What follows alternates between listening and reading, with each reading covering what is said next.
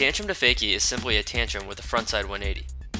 Before you decide to grab this trick, it is important to have a solid tantrum to fakie without a grab, and a solid Indy tantrum without the spin. Let's start with some tips related to grabbing your tantrum.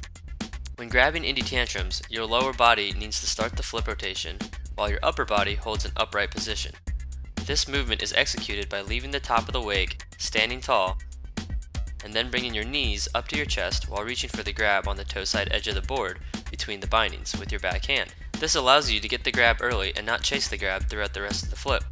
Grabbing the tantrum early will also help you speed up the rotation of the flip, which will help you with taking the trick to fakie.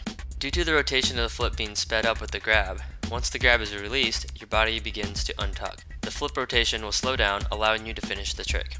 This is important to keep in mind when doing the Indy tantrum to fakie. When releasing the grab and passing the handle to do the frontside 180, you will lose a great deal of flip rotation speed. In order to compensate for this, you will need to trip the trick harder and flip much faster than a normal Indy tantrum in order to over-rotate the trick and land over your toe side edge to properly edge away from the trick. On your approach, begin your cut with an aggressive trip flip edge from the very beginning. You can gauge how hard this edge needs to be by making it a little harder cut than what you normally would take for an Indy tantrum. At the base of the wake, let go of the handle with your back hand and begin squaring up your shoulders with the wake while also coming off your edge. For most tricks, it is important to edge through the top of the wake, but for this trick, you are using the speed and momentum built up with your aggressive edge and approach to get your height and clear the wake. Even though you are coming off edge, it is still important to throw the trick at the top of the wake in order to get a straight up pop and have enough air to complete the trick. As you reach the top of the wake, stand tall to get a good straight up pop, with your shoulders squared up or parallel with the wake to get tripped into the flip. As you leave the wake, bring your knees to your chest and reach for the Indy grab with your back hand. Even though the Indy grab is on the toe side edge of the board, think about reaching towards the middle of the board or center of the board, between the heel side and toe side edges and between the bindings. This will naturally help you reach the grab early and prevent chasing the grab throughout this trick. Also be sure to get the grab first before throwing your head back.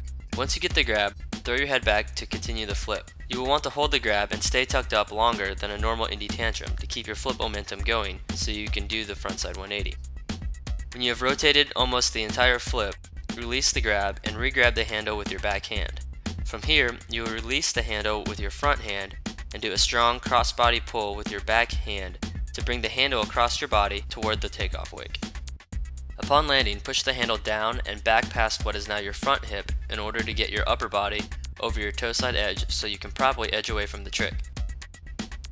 Remember, the key to this trick is flipping enough to over-rotate so you can land over your toes and ride away smoothly. Getting the Indy grab early will help speed up your flip rotation to compensate for your flip slowing down when you pass the handle and spin the 180, as well as add some steezy style to this trick.